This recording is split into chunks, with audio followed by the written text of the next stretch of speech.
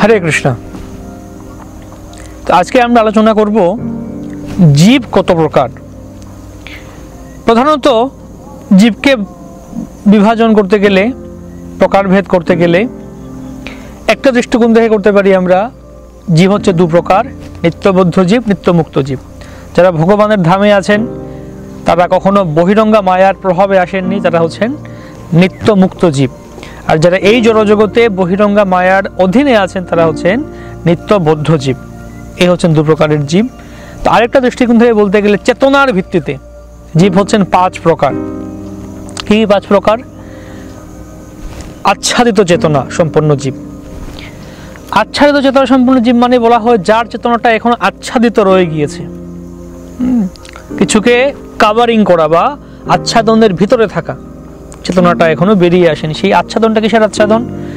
সেটা মায়ার আচ্ছাদন। একদম সেই মায়ার আচ্ছাদনটা খুব তীব্র তাদের মধ্যে। সেই আচ্ছাদিত চেতনা হচ্ছে গাছপালা, তারা হচ্ছে আচ্ছাদিত চেতনা। তাদেরকে আপনি গাছকে একটা আপনি টোকা মারুন বা গাছকে আপনি আঘাত করুন, তাদের সেরকম চেতনাটা ততটা বিকশিত হয়নি, আচ্ছাদিত একদম স্থাবর অচল দ্বারা। আর তার ঊর্ধ্বে আছে সংকুচিত চেতনা সম্পন্ন জীব।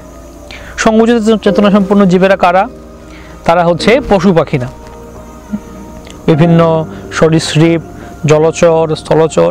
পশু পাখিরা হচ্ছে সংকুচিত চেতনা সম্পন্ন জীব, তার চেতনা খুব সংকীর্ণ। আর তার ঊর্ধ্বে হচ্ছে মুকুলিত চেতনা, যে চেতনা একটু মুকুলিত হয়েছে, তারা হচ্ছে মানুষ। আর তার ঊর্ধ্বে হচ্ছেন বিকশিত চেতনা, যারা এই আহার, নিদ্রা, ভয়, মৈথুন, এই চারটি আমাদের জৈব বৃত্তি তার বাহিরে গিয়ে, তার ঊর্ধ্বে উঠে তারা ভগবানের সম্বন্ধে জানার চেষ্টা করছেন, আত্মা সম্বন্ধে জানার চেষ্টা করছেন। তারা ভগবানের ভক্তি করার চেষ্টা করে তারা সেই পরম চেতনার সাথে যুক্ত হওয়ার চেষ্টা করছেন। তারা হচ্ছেন বিকশিত চেতনা সম্পন্ন জীব, কিন্তু তারা এখনো মায়ার মধ্যে বদ্ধ হয়ে আছেন, সাধক, সাধনা করছেন তারা। আর সর্বোচ্চ চেতনা সম্পন্ন জীবেরা হচ্ছেন পূর্ণ বিকশিত চেতনা সম্পন্ন জীব।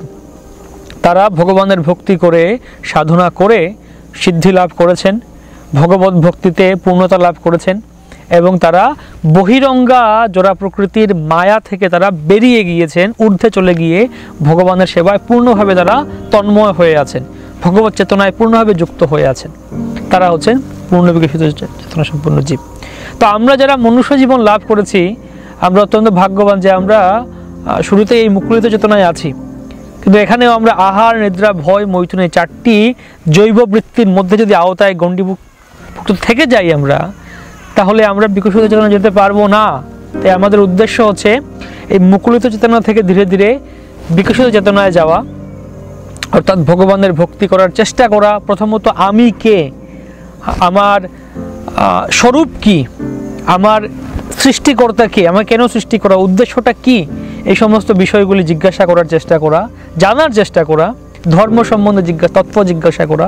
তারপর আমি ধীরে ধীরে বিকশিত চেতনা থেকে পূর্ণ বিকশিত চেতনায় আসতে পারি। এটি হচ্ছে আমাদের সকলের জীবনের উদ্দেশ্য।